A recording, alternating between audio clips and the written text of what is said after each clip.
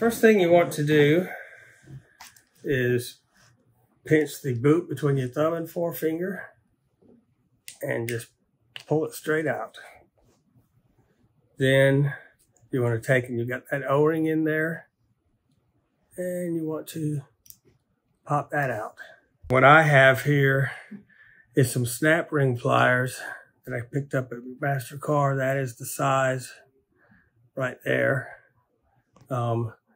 And I have ground down the tips to fit in these two tiny holes that are in the back of a McClicky switch.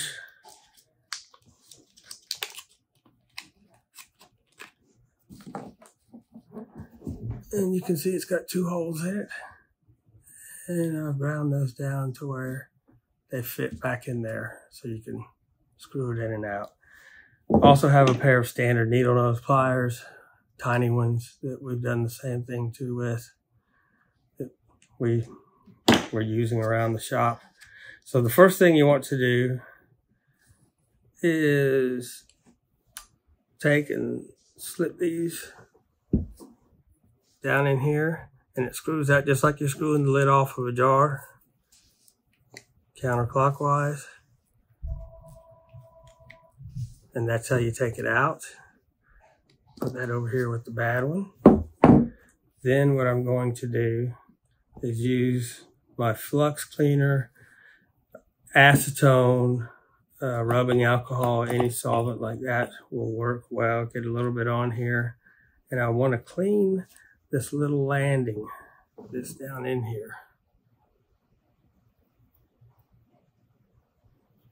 Because what that does is that landing actually mates up to this mating surface around the edge of the light. So if there's any gunk or anything, you can see on this one it's got some gunk built up around it. This one is not so bad, but I'll still just kind of go over it real quick. And I'm just cleaning that groove that the O-ring sits in. Then you take, and I use this stuff, DeoxIT compound, it's a contact enhancer that's commonly used. And what you want to do is just put a little bit of it on that landing in there.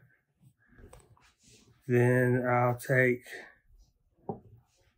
the new switch, load it into my snap ring pliers, and screw that in until it stops. What I like to do is get it snug, back it off, get it snug. Do that a couple times so I make sure I get a good connection, then snug it down good. Then this is important. You put the boot in first and just push it down until it's all the way down in there and about as level as you can get it. Then the O-ring, if the O-ring is really dry, you probably want to lube it just with a little bit of silicone grease or something.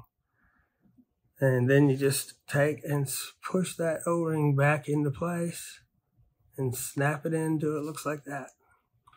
You always have to put the boot in first. If you put the O-ring in first and then try to get the boot out, and then try to put the O-ring in first and then try to put the boot in over it, it won't work. You'll lose your boot because you can't get it underneath that O-ring. And now I'm going to, and now it's good to go.